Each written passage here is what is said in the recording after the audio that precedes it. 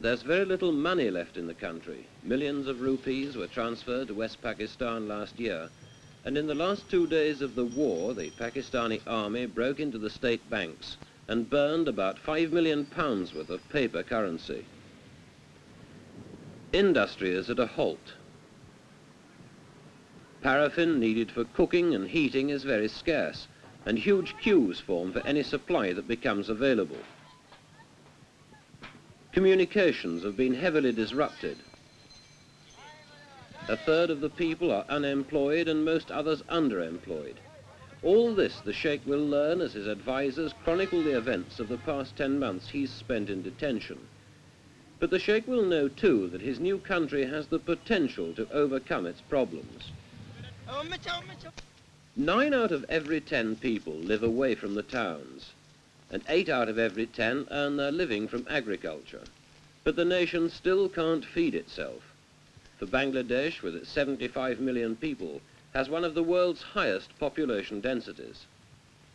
Formerly it imported 1 million tons of food a year, mostly from West Pakistan. In the short term, now it will have to look to India and the Eastern Bloc to provide it. In the long term, farming will have to be modernized and mechanized, and trade pacts being negotiated with Poland and Bulgaria do provide for the supply of farm machinery and fertilizers. It's fair to say that at present the food shortage is not as critical as many had feared, but the impact of the refugees returning from India may alter the situation. 5 major river systems ribbon their way through the country, rivers rich in fish. At present the fishing is rudimentary, but if this industry can also be modernized, it has a ready market in neighboring West Bengal, where supplies of fresh fish sell for 3 times their price in Bangladesh. The rivers too could power extensive hydroelectric systems and do away with the country's need to import coal to power the factories. There's a plentiful supply of timber, a rich potential for paper and pulp mills.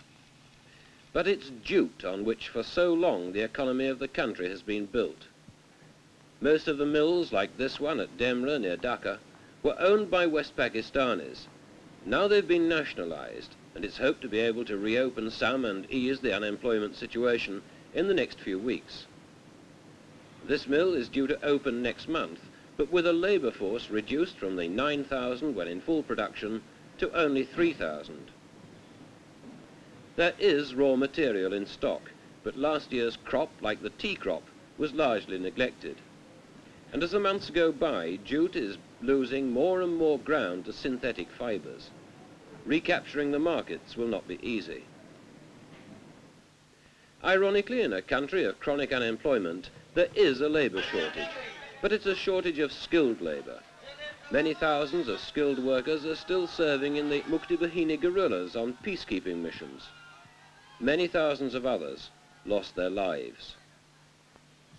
But despite this, the nation's richest potential still lies in its people. They've shown the will to win the struggle for survival and the fight for independence. Given strong leadership, few can doubt that they also have the will to win the economic battle.